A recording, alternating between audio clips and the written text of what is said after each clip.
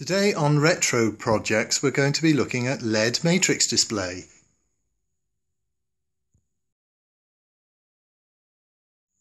Now the LED matrix display was a project that a colleague Julian Eilert and I designed and built in the early 90s, and it consisted of the main display PCB made out of 448 5mm red LEDs, which were the cheapest at the time, and these were arranged in 64 columns and 7 rows.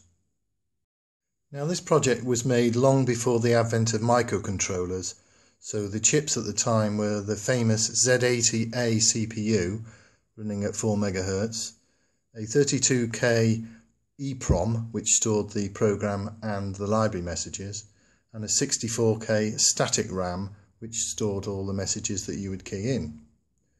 There was a 20-way ribbon cable which connected to the main display, a 12-volt input there which was regulated down to 5 volts on this particular board, and a 10-way connector to connect the 5-finger keypad to the main display, a 4-pin dip there for changing the mode with which the display would boot up, and a reset switch at the top there. The other components were just the 10-way ribbon cable that connected the 5-finger keypad to the main display and the keypad itself.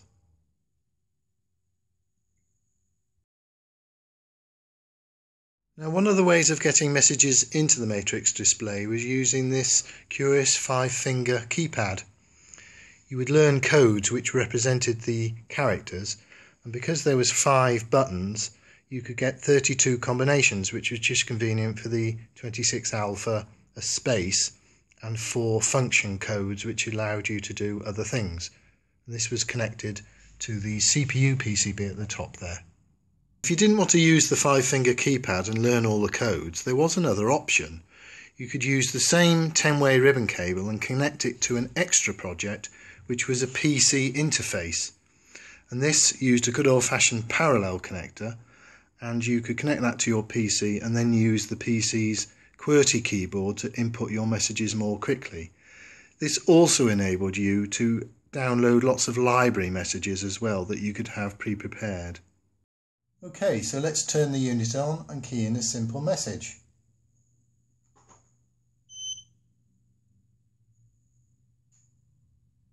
So we're in the general library, one of 4, and the message is H, E, L, another L, O, and a special character 2, 3 and 5, which is the display character.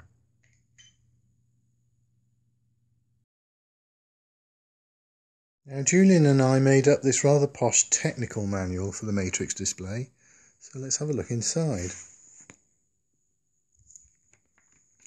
First of all, there's this table of how to form the characters for the 5-finger keypad.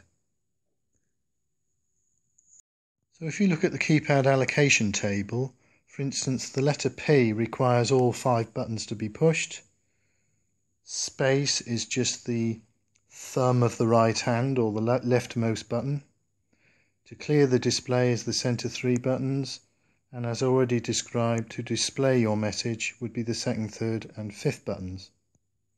Now the display only coped with capital characters, so you had A to Z, then space and the 4 function commands, clear, display, search and shift, and if you did shift, that would open up another 31 possible characters, the numbers, a few special characters, and then some picture characters, as well as further function keys. And on the next page you have the 2 complete character sets with all the picture characters, boats and arrows and clocks and phones and houses and some just sort of patterns. And we had to dream up 4 A to Z lists of messages, which were the library messages for each of the 4 modes that the matrix display could boot up in. General messages, retail messages, entertainment messages and warning messages. So K in warnings was keep out. At the back were some rather lovely component layout diagrams of the main PCB, the CPU PCB and the 5-finger keypad. So what about these library messages then? Well, they used the search command, which was keys 1, 2, 3 and 5 and any letter. So say for instance you did G search, you get an exit sign with arrows pointing down. Y search would give you a similar sign with an arrow pointing to the left.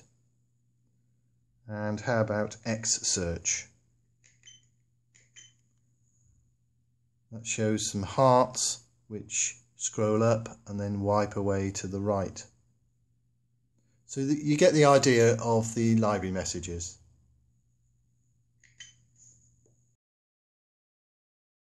Now the way a message appeared and disappeared from the display could be changed by keying in a control word of up to 6 characters. So the first character of the control word decided how the message would appear. So there was an instant or a wipe or various scrolls. And the same with the second character of the control word, same options. The third character of the control word decided the gap in between the appearing and disappearing of the message, whether it was held for a long time or none at all. The fourth character decided whether the message was a one-off or continuously displayed.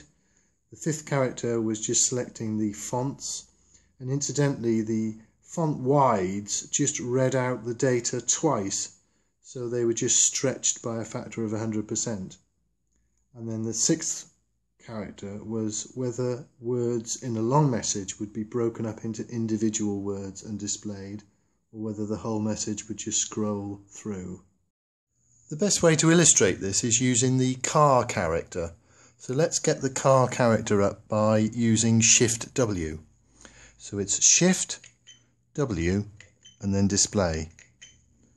So there's the car symbol that appears and disappears instantly. So let's change the attributes and get it to scroll in from the right and scroll out to the left.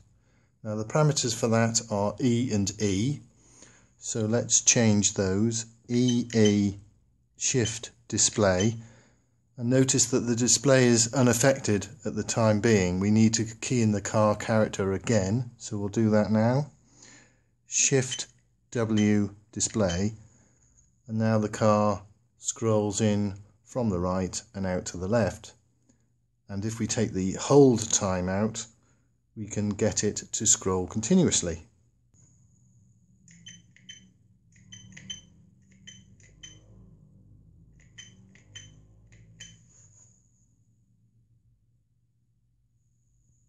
Here are some more examples of messages.